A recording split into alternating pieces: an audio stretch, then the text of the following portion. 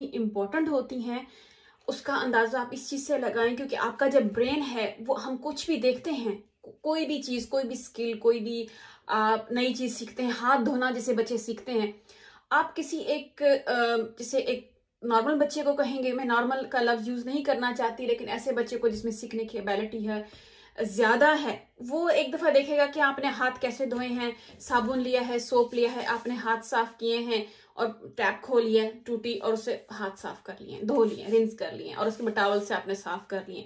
लेकिन ऑटिज्म के बच्चे के लिए ये 1 2 3 4 पता नहीं कितने स्टेप हैं कि आपको हाथ धोने हैं, आपको टैप खोलनी है, फिर सोप लेके आपने हाथों में मलना है, ठीक है, या जो भी आप वॉशिंग लिक्विड या जो भी यूज करते हैं, फिर आपने उसको उंगलियों में अच्छी तरीके से रब करना है, फिर टैप खोलनी है, उसको वॉश करना है और टॉवल से ड्राई करना है, ठीक है। अब देखिए कितने स्टेप हैं वो इन्वॉल्व हुए हैं उसके अंदर, सिर्फ एक स्किल, एक चीज सीखने के लिए। और जो बच्चा एक मेन स्ट्रीम में होता है, जिसको आप नॉर्मल बोलते हैं, या एक मेन स्ट्रीम में होता है, वो बच्चा एक दफा देखता है कि अच्छा ये स्टेप है, कोई मसला नहीं है, मैंने वॉश किए हैं, हाथ धोए हैं और टॉवल से साफ करके मैं आ गया, ठीक है। लेकिन वही बच्चा जो ऑटिज्म के साथ होता है, एक एक स्टेप उसके लिए पता नहीं उसने 50 दफा 100 टाइम्स उसको प्रैक्टिस करनी है, तो तब वो सीखेगा। अब उसमें विजुअल के किस तरह आती हैं बातें। विजुअल ये होता है कि जैसे ये एक सोशल स्टोरी है, ये तो खैर मैंने बहुत थोड़ी सी कॉम्प्लिकेटेड बड़े बच्चों के लिए बनाई हुई है कि, लेकिन अगर आप उसमें सिर्फ जैसे छोटा बच्चा है और वो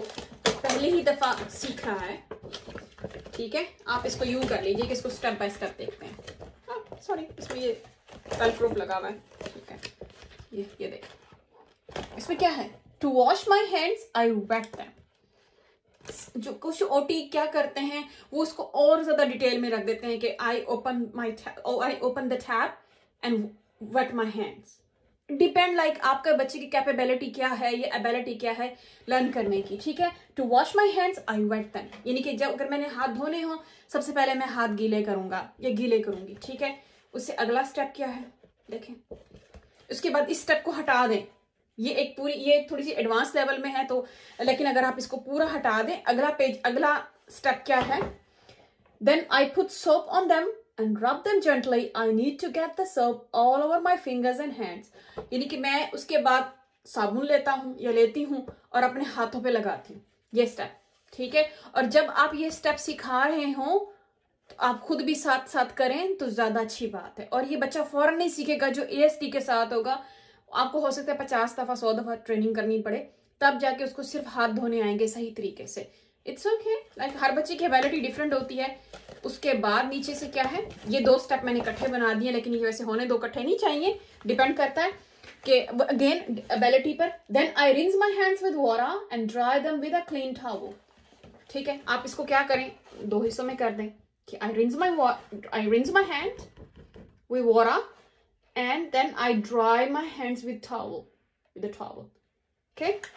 आप इसको करने के मैं उसके बाद अपने हाथों से सारा साबुन निकालता हूँ या निकालती हूँ और फिर मैं अपने हाथों को टॉवल से साफ करती हूँ। मैं एक और बल्कि सोशल स्टोरी इस वक्त मेरे पास नहीं है, ऑफिस में पड़ी होगी तो वो मैं लाके आपको दिखाऊंगी कि वो भी बड़े छोटे छोटे स्टेप्स के साथ है, छोटे छोटे स्टेप्स के साथ है, बहुत इनिशियल लेवल पे, और ऐसे बच्चों के लिए जिनकी लर्निंग एबिलिटी थोड़ी सी जरा बाकी बच्चों के निस्बत वो थोड़े से पीछे हैं, ठीक है। एंड इट्स ओके, लाइक मैं ये वाली जो सोशल स्टोरी है वॉशिंग माई हैंड्स, अब यू कैन सी दैट, इसमें क्या है ये मैंने थोड़ी सी जरा डिटेल में बनाई है। मिसाल के तौर पे my hands touch many things each day and gate dirty hands can sometimes makes me sick। अब चूंकि ये थोड़ी सी स्कूल लेवल की है तो आप समझ लीजिए कि आप अगर बच्चे को समझा रहे हैं, पढ़ा रहे हैं कि क्यों, या उसको सिखाना चाह रहे हैं कि मैं क्या, मेरे हाथ जब गंदे होते हैं तो मैं बीमार हो सकता हूँ, तो बीमारी की ये तस्वीर है, ठीक है। I need to wash my hands with soap and water so they will be clean। So अब ये वाला जो विजुअल है ना, ये विजुअल हर जगह पे हम यूज करते हैं, कोई भी स्किल सिखानी है। मिसाल के तौर पे ये देखें, आपको मैं छोटी सी और विजुअल दिखाती हूँ, यहीं पे मैं इसको जरा स्टॉप कर रही हूँ, ये देखें, टॉयलेट एंड वॉश हैंड्स। अब ये बच्चा है इस चीज से बहुत फेमिलियर है, ठीक है। और जो ऑटिज्म के बच्चे होते हैं, अगर आपने जेन्युइन ओरिजिनल तस्वीर रखी है, हाथ उसके वॉश करने की तस्वीर आप ले लें अपने मोबाइल में और उसके बाद उसका प्रिंट निकाल लें, ठीक है, और उसको वही तस्वीर हर दफा आपने बताना है कि go and wash your hands, जाओ अपने हाथ धो कर आओ। तो आप उसी तस्वीर को लैमिनेट कर लें, तस्वीरें निकाल लें, प्रिंट निकाल लें, तो वो उस आपका वो जो एक्शन है, जब आप 10 दफा यूज करने के बाद क्या होगा कि वो उसको अंडरस्टैंड कर लेगा।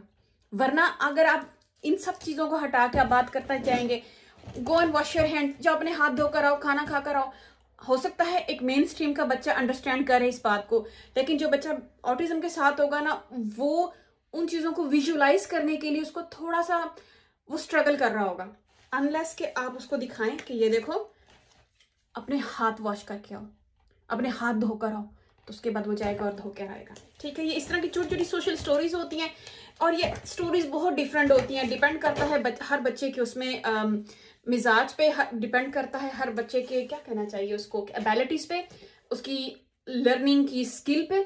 ठीक है, तो वो क्या होगा कि आप बच्चे की सलाहियत के मुताबिक आप उसकी सोशल स्टोरी क्रिएट करें, सोशल स्टोरी उसकी कोई बनाएं। ठीक है, जैसे मिसाल के तौर पे ये अब एक पूरा बोर्ड है, ये मील टाइम है, बल्कि इसको मैं शायद दूसरी वीडियो में डालती हूँ, ये मैंने पिछली वीडियो से कंटिन्यू ही कर रही हूँ। जैसे ये एक मील टाइम का बोर्ड है, बल्कि मैं अपनी तस्वीर से ज्यादा यहाँ पे, अब ये है कि इसमें अब ये मेन चीज थी।